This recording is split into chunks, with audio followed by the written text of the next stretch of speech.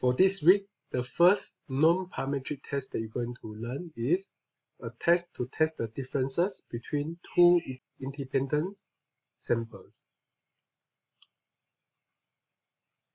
So we use the example just now. So let's say I want to compare the weight of two types of apple, the red apple and green apple. So this is my research questions. Then I design my experiment. For each of the type of apple, I sample a total of 7 apples from the market. And then I measure the weight of each of these apples in kilogram. This is my experiment design. After that, I organize the data and then summarize the data. So just judging from the summary of the data and also the data that I've collected, do you think there's a significant difference between these two types of apple? It seems like the green apple is weighed more than the red apple. However, as you can see from the box plot, the data seems skewed to one side. Okay. So it's very likely our data is not normally distributed. So before I choose and perform a statistical test, I need to test for the assumption. First, I have to perform a normality test as shown in the previous lecture and also perform the homogeneity of variance test. After I have performed the test for normality, the results show that both data sets is not normally distributed because the p-value is smaller than 0.05. So we reject the null hypothesis, which we go for the alternative hypothesis. So that means that the data is not come from the population that is normally distributed. So in this case, we cannot use two sample t-test. We need to use a non-parametric test. So the test we're going to use is Mann Whitney U-test. So as usual, the first step in the statistical testing is to define the hypothesis. As discussed in the last lectures, the statistical hypothesis for non-parametric test is slightly different from the hypothesis in the parametric test. So in the non-parametric test, in this case it's a Mann Whitney U-test, we're going to write a statement. So the null hypothesis is the red and green apples are the same weight. And then the alternative hypothesis is the opposite. So the red and green apple are not the same weight. So in this case, you will not see the symbol of the parameter because this is a non-parametric test. For Mann Whitney U-test, as usual, we need to get a critical value for U. So what we need to have is our alpha. So we need to determine our alpha. So the alpha here that we determine is 0.05. Whether this is a two-tail or one-tail test. So in this case, it's a two-tail test. And then we need to get the number of observation in each of the sample. So our N1 is 7 apples. N2 is also 7 apples in our second sample. Then after that, we can refer to the Mann Whitney U table.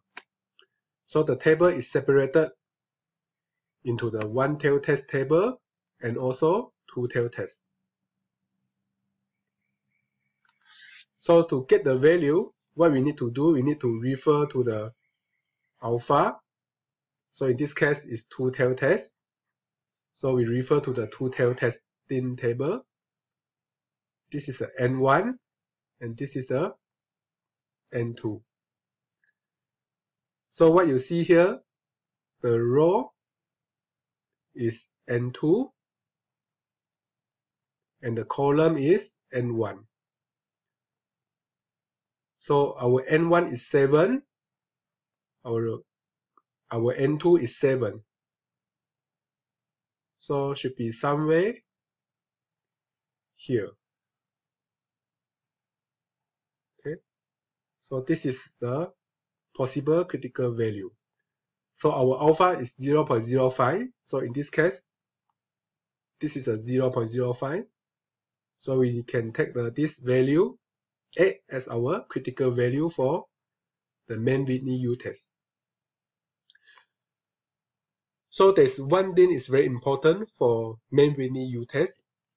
We will reject the null hypothesis when our test statistic, okay, our test statistic U, okay, is less than or equal to the critical value. So this is different from the parametric test that we have learned so far. So for parametric tests like t-test or z-test, we're going to reject the null hypothesis is if our test score is larger than the critical value. But in this case, for Mann Whitney U-test, we're going to reject the null hypothesis if our test score is less than the critical value. After we have formulated our statistical hypothesis, set the criteria to get the critical value, the next step is to calculate the test score. So for Mann Whitney U-test, as this is a non-parametric test, so we're not going to use the parameter in the calculations. So that means that we will not calculate the mean and we do not need the standard deviation. So first, we need to rank the variable for both groups. Second, sum the rank for each of the two groups to get the R1 and R2. Calculate the U1 and U2. And then choose one of the value, which one is smaller as your test score. So this is the formula. So as you can see, there's no mean and standard deviation. So what we have here is N1, N2, which is our sample size for the first sample and also sample size for the second sample. Okay. And then we have the R1, which is the sum of the rank for the first sample. To calculate the U2, we use the number of observation for each sample and also use the value of sum of the rank for the second sample. After we calculate the U1 and U2, we will choose the smaller one, which one is smaller to become our test score. So next slide, we're going to show you step by step how to do the calculations. First step is to rank the sample together. Smallest value, we give them the rank 1, then followed by the second smallest value.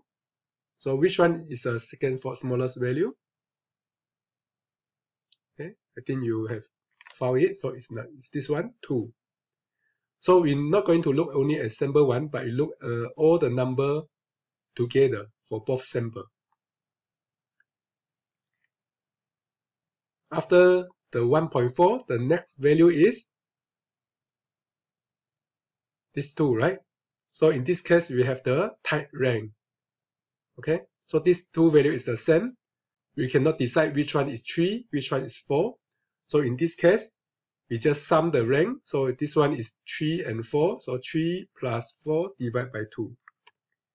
Okay. Then we get 3.5, 3.5. So the next one is 5. The next one. So you have to check both sides. Okay. So the next one is this one. Number 6. After that. So the 7. The rank 7 is not belong to this 8, but it's this one. Okay. So this is number 7. We have 2 apples with the same value. So in this case, we cannot assign which one is 7 and 8. But we know that the next one is 9. So the rank of this apple is 7 plus 8 divided by 2. So the value is 7.5. So we keep doing this until we have ranked all the data. So after that, the next step is to sum all the data. So this is the rank for our first sample. So we just sum all the rank and get the sum of rank. For second sample, we do the same thing. We will get the second value, which is 75. After we have the R, then we can start to calculate the U1 and U2. First, we need to get the N. So the N for the first sample is 7. The N for the second sample also 7. So it's a number of observations. So 1, 2, 3, 4, 5, 6, 7. To calculate the U1, we just put the value of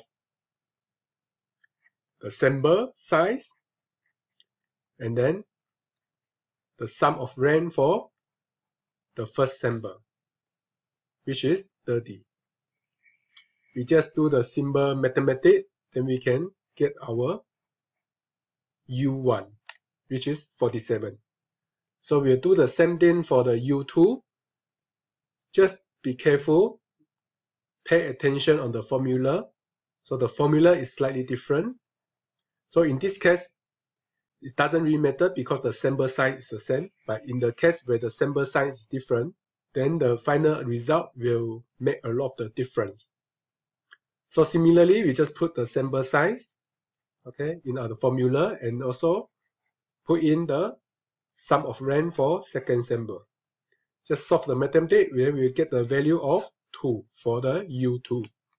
So the next thing is to decide which one will be our test score. So the test score, the U is the smaller of U1 and U2. So in this case, the U2 is smaller. So 2 is smaller than 47. So our U is 2. So our test score is 2. So after we have performed the statistical test, the next step is to compare the test score with the critical value. The critical value for this test is 8, and our test score is 2. So our test score